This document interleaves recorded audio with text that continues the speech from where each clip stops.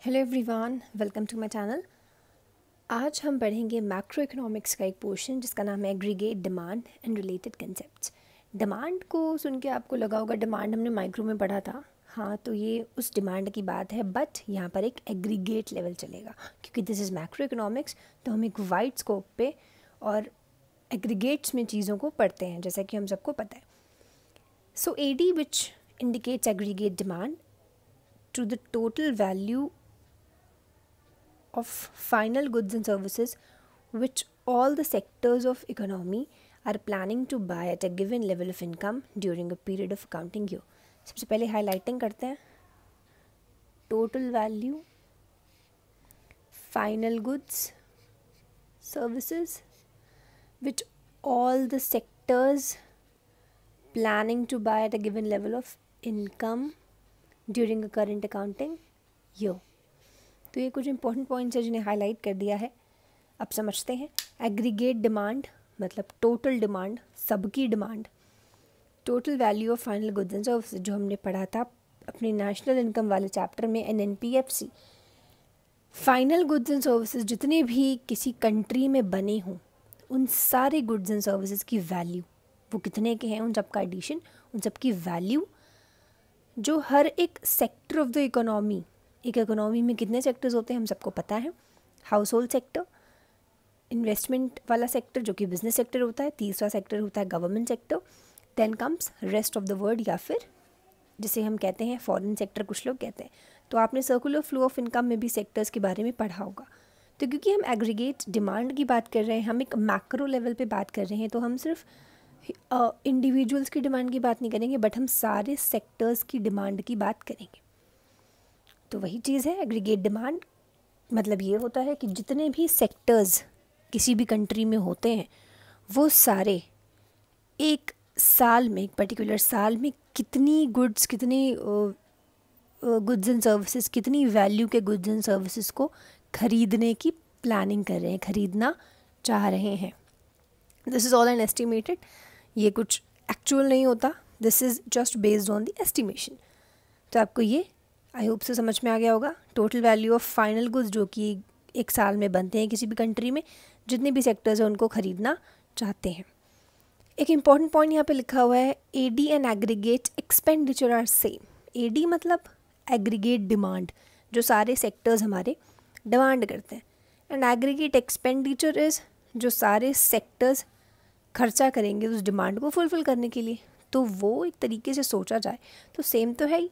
For example जितने भी sectors हैं किसी कंट्री में, प्राइवेट सेक्टर मतलब हाउस होल्ड की बात कर लें, इन बिजनेस सेक्टर की बात कर लें, गवर्नमेंट सेक्टर की बात कर लें, और नेट एक्सपोर्ट्स अगर फॉरेन की भी बात कर लें, सपोज़ वो सारे मिल के चारों के चारों सेक्टर्स मिल के 2000 रुपये का डिमांड कर रहे हैं, 2000 रुपये की चीज़ की डिमांड कर रहे हैं, तो वो 2000 रुपये उनका एग्रीगेट डिमांड है, फाइनल गुड्स एंड सर्विसेज की वैल्यू एग्रीगेट डिमांड की। वहीं वो खर्च भी कितना करेंगे, 2000 रुपये उन्हें पाने के लिए। तो इसीलिए कहा गया है कि एग्रीगेट डिमांड कितने रुपए की डिमांड की जा रही है और एग्रीगेट एक्सपेंडिचर उस डिमांड को फुलफ़िल करने के लिए जो खर्चा किया जा रहा है वो सारी चीज़ें सेम होती हैं, इसलिए इन दोनों को इक्विवेलेंट कहा गया है। अब आ जाते हैं कंपोनेंट्स ऑफ AD में कौन कौन से कंपोनेंट्स आते हैं, या एग्रीगेट डिमांड में हम कौन कौन से सेक्टर्स की बात करते हैं। प्राइवेट ब्रैकेट में house hold consumption expenditure, private house hold consumption expenditure में वो सारे खर्चे आते हैं जो हाउस होल्ड्स के होते हैं, उन सब का अपना अपना खर्चा, जैसे कि हम लोग। सेकेंड सेक्टर होता है इन्वेस्टमेंट सेक्टर या इन्वेस्टमेंट एक्सपेंडिचर। अब जो लोग बिजनेस सेक्टर में हैं, जो कुछ खरीद रहे हैं, बना रहे हैं, चीज़ों का प्रोडक्शन कर रहे हैं, उनके सारे खर्चों का क्या नाम होता है, इन्वेस्टमेंट। तो इसलिए उनके सेक्टर को कहा गया है investment expenditure. Third sector is government expenditure. Government जो सरकार है हमारी, वो क्या खर्चे करती है उसका भी एक अलग एक्सपेंडिचर बनता है, उसका भी एक अलग सेक्टर है। Fourth one is net exports. Net exports मतलब एक्सपोर्ट माइनस इम्पोर्ट करके जो भी हमारा फॉरेन सेक्टर से जो हमारी ट्रेडिंग चलती है उससे जो हमारा फ़ायदा हुआ है उसकी सबकी एडिशन, तो वो आ जाता है नेट एक्सपोर्ट में। ये आपको समझ में आ गया होगा, but still if there is some confusion तो आप नेशनल इनकम वाली प्लेलिस्ट में जाकर एक बार सर्कुलर फ्लो ऑफ इनकम को समझ लें, सारे डाउट्स आपके क्लियर हो जाएंगे। तो ये सारे कंपोनेंट्स सारे मिल के बनाते हैं AD, इन सब सेक्टर्स की डिमांड, प्राइवेट हाउस होल्ड्स की, हम सब की डिमांड, बिजनेस वालों की डिमांड, गवर्नमेंट की डिमांड, जो लोग फॉरेन सेक्टर में हैं उन सब की डिमांड मिल के क्या बनाती है, एग्रीगेट डिमांड. देन कम्स एक formula, AD aggregate demand is equal to C, मतलब ये कंजम्पशन वाला, Z investment, G government, net exports मतलब X minus M, export minus import करके जो भी आंसर आता है उसे कहा जाता है नेट एक्सपोर्ट्स. तो X माइनस M लिख दिया, इसका मतलब है नेट एक्सपोर्ट्स. अब हम आ जाते हैं आपके एग्ज़ाम पर्सपेक्टिव को लेकर एक इम्पॉर्टेंट क्वेश्चन पे, जो कि वेरी इंपॉर्टेंट, AD इन अ 2 सेक्टर मॉडल. हम जब एग्रीगेट डिमांड की बात करते हैं तो हमने अभी यहाँ पर डिस्कस किया कि 4 सेक्टर्स होते हैं, बट जब हम आपके एग्ज़ाम पर्सपेक्टिव की बात करते हैं तो वहाँ पर सिर्फ 2 सेक्टर मॉडल इंपॉर्टेंट है फॉर CBSE एग्ज़ाम. उस 2 सेक्टर मॉडल की जब बात करते हैं वो है, एक तो हमारा प्राइवेट कंजम्पशन वाला इंपॉर्टेंट है, दूसरा है हमारा इन्वेस्टमेंट वाला. तो इन 2 सेक्टर्स की बात करेंगे और इन्हें समझेंगे अच्छे से कि होता क्या है, कर्व कैसे बनता है और बाकी सारे पिन पॉइंट्स क्या होते हैं. जब हम AD इन 2 सेक्टर मॉडल की बात करते हैं, इसमें हम 2 चीज़ों को इंक्लूड करेंगे. पहला है कंजम्पशन या हाउस होल्ड एक्सपेंडिचर, दूसरा है इन्वेस्टमेंट वाला जो कि बिजनेस वालों का खर्चा होता है. अब इनका कर्व कैसे बनेगा, there exist positive relation between income and AD. Income का और AD का, एग्रीगेट डिमांड का एक पॉजिटिव रिलेशन है, एक डायरेक्ट रिलेशन है. पॉजिटिव रिलेशन या डायरेक्ट रिलेशन का मतलब यही होता है, हम सब पढ़ चुके हैं, when both the things are in a positive way. अगर डिमांड किसी चीज़ की तभी बढ़े जब इनकम बढ़े. तो यही कहा गया है कि there is a positive relationship between income and demand. अगर आपकी इनकम बढ़ेगी, अभी ऑब्वियस ही बात है, अगर आप कहीं काम करते हो, आपकी इनकम बढ़ रही है तो आप अपनी डिमांड भी बढ़ाओगे. पहले आप कम चीज़ें खरीदते थे, अपने बजट के हिसाब से खरीदते थे, बट अब आपकी इनकम बढ़ गई है तो आप बजट से बाहर जाकर चीज़ें खरीद सकते हो कि you are having enough budget. तो यही चीज़ कही गई है कि there is always a direct relationship या there is always a positive relationship between income and demand. और ये डिमांड जब हम माइक्रो लेवल पे पढ़ते हैं, डिमांड, लॉ ऑफ डिमांड, उसमें भी यही चीज़ होती है, इनकम और डिमांड का हमेशा पॉजिटिव रिलेशन होता है. वैसे ही यहाँ पर भी सेम चीज़ है, इनकम और एग्रीगेट डिमांड, क्योंकि हम मैक्रो लेवल पे हैं तो इसलिए एग्रीगेट बोलेंगे. इनकम और एग्रीगेट डिमांड का भी हमेशा पॉजिटिव रिलेशन होता है. अब कर्व को समझने से पहले यहाँ पर आते हैं और टैबुलर रिप्रेजेंटेशन को समझते हैं. जैसे कि आप देख सकते हैं टेबल में, दिस इज़ इनकम 0, 100, 200, 3, 4, 5, 600. C मतलब हमारा कंजम्पशन से है. 40, 120, 200, 280, 360, 440 एंड 520. अब आप देखें, अगर आप सिर्फ इनकम और कंजम्पशन को देखें तो आप देख रहे हैं जैसे जैसे इनकम बढ़ रही है, 100 से 200, 300, 400, कंजम्पशन भी बढ़ रहा है. Consumption is not decreasing, consumption बढ़ रहा है, क्योंकि इनकम और कंजम्पशन या फिर डिमांड दोनों का पॉजिटिव रिलेशन होता है, दोनों साथ में बढ़ते हैं. इनकम बढ़ेगी तो हम अपना कंजम्पशन भी बढ़ा देंगे, हम चीज़ें और कंज्यूम करना स्टार्ट कर देंगे. Then comes investment. ये हमारा आय जो कि इन्वेस्टमेंट को डिनोट करता है. इन्वेस्टमेंट मतलब बिजनेस सेक्टर वाली चीज़ों को. इन्वेस्टमेंट को हमने 40 ही रखा है, कोई चेंज नहीं किया है, क्योंकि हमने यहाँ पर ऑटोनॉमस इन्वेस्टमेंट को यहाँ पर लिया है. हमने यहाँ पर इंड्यूस इन्वेस्टमेंट को नहीं लिया. आपको पता होना चाहिए कि जो इन्वेस्टमेंट होते हैं वो 2 तरीके के होते हैं. पहला होता है ऑटोनॉमस और दूसरा होता है इंड्यूस्ड इन्वेस्टमेंट. ऑटोनॉमस इन्वेस्टमेंट हम यहाँ पर इसलिए लेते हैं क्योंकि थोड़ा सिंप्लिसिटी के लिए, वरना तो इंड्यूस्ड इन्वेस्टमेंट लें तो वो भी बढ़ता रहे कि जैसे जैसे इनकम बढ़ रही है इन्वेस्टमेंट बढ़ रहा है. But for the simplicity, for थोड़ा बेसिक के लिए हम यहाँ पर अभी ऑटोनॉमस एक्सपेंडिचर को ही लेते हैं और इसे कहा जाता है ऑटोनॉमस कंजम्पशन एक्सपेंडिचर. तो इसीलिए आप देख रहे होंगे कि 0 इनकम पे भी कंजम्पशन कैसे है. You all must be thinking कि जब यहाँ पर इनकम 0 है तो कंजम्पशन कैसे हो गया. This is 40. ये 40 कहाँ से आया, और इन्वेस्टमेंट भी हो गया 40 का. कैसे, जब इनकम ही 0 है तो भाई कंजम्पशन और इन्वेस्टमेंट कैसे हुए. तो दिस इज़ बिकॉज ऑफ हमने यहाँ पर ऑटोनॉमस कंजम्पशन एक्सपेंडिचर लिया. अब जैसे जिस माहौल में हम लोग अभी रह रहे हैं, जो हम लोग देख रहे हैं अभी, जैसा सिनेरियो है कोविड-19 की वजह से, हम कुछ लोग ऐसे हैं जिनकी जॉब्स चली गई हैं, जो अपनी जॉब्स को खो चुके हैं. बट स्टिल क्या ऐसा है कि वो कोई कंजम्पशन नहीं कर रहे.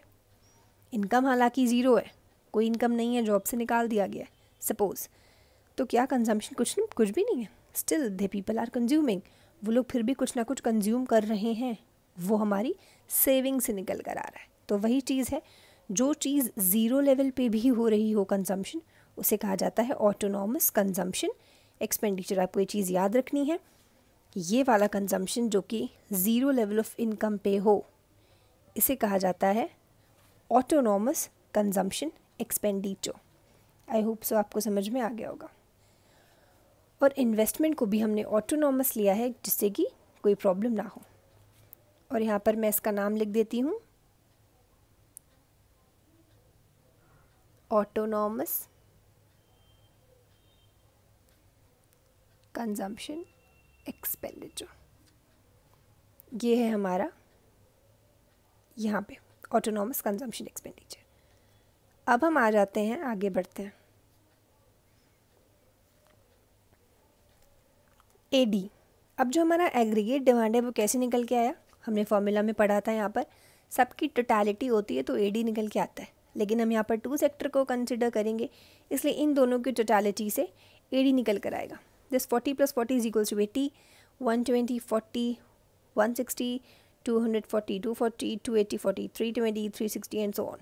इस तरीके से हमारा एडी C+I करके एडी निकल कर आ गया। तो यहाँ पर ये फॉर्मूला भी लिख सकते हैं, C+I से निकल कर आया एडी।